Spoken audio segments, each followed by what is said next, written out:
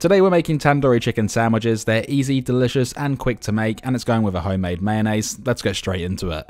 Starting off, we're going to make our marinade. Here we have 250 grams of natural Greek yogurt. We're then going to follow that up with 10 grams of Kashmiri chili powder and 10 grams of garam masala, 6 grams of ground coriander, 6 grams of ground cumin, 5 grams of smoked paprika, and 3 grams of ground turmeric.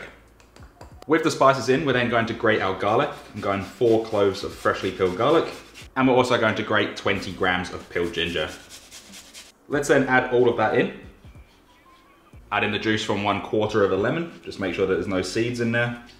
Hit it up with a generous portion of salt and some cracked black pepper. Once you have all that done, we can then whisk this all around, just make sure everything is evenly combined. And with that done, you should have something that looks like this.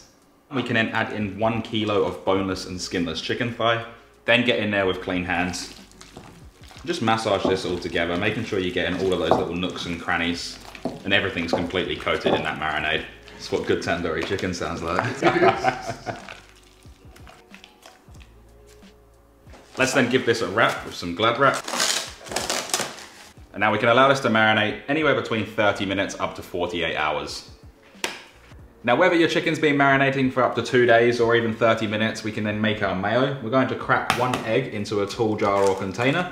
Follow that up with 15 milliliters of white vinegar, 10 grams of Dijon mustard, 15 grams of fresh dill, 10 grams of flat leaf parsley, and 180 grams of any neutral flavored oil. I've used vegetable oil here, but you can also use sunflower or safflower. Now with all of that in, we can use a stab blender or an immersion blender to blitz this all up to create an emulsion till it's nice and thick, and that is our mayonnaise, or in this case our herby mayonnaise from the dill and the parsley.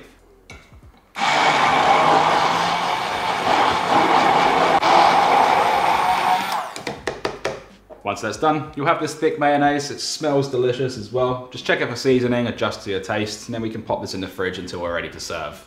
When you're ready to start piecing this all together, we're going to need 2 avocados. The amount is up to you, but 2 is a decent amount. Just place a knife around that seed, follow it around to open it up like that.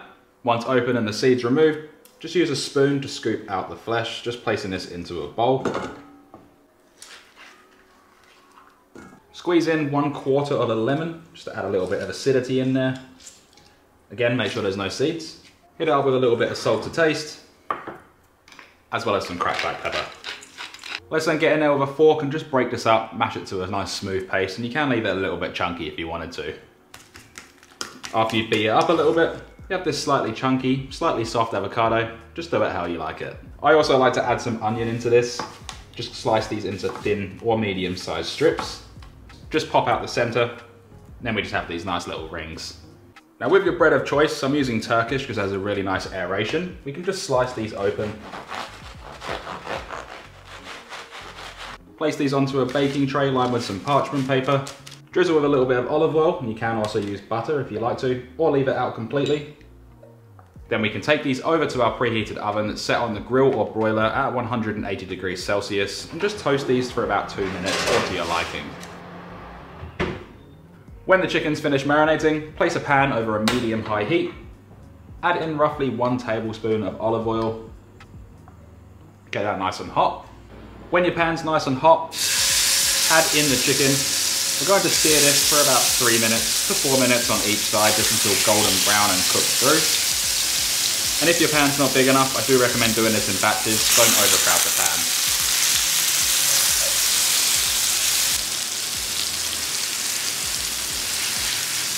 After about 4 minutes, we can then flip this over. Should have a nice little golden sear on there. Just make sure you pick up any little bits that might be stuck to the pan as well. Now after about 4 minutes on each side, you have a beautiful little charring going on. This is cooked through. We're going to remove this from the stove top and just let it rest for about 5 minutes for the juices to redistribute.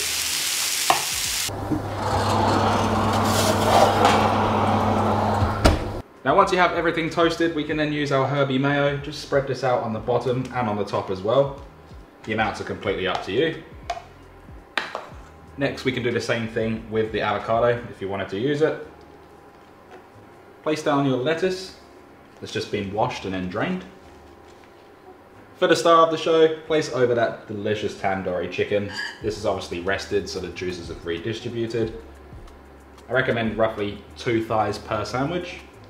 Last but not least, place over those red onion rings. You can also add tomato, cucumber, pretty much whatever you like. Place over that top. Just push this down so those sauces and the avocado can spread throughout. Now there is only one thing left to do. We can then slice this open. And we can then dig in.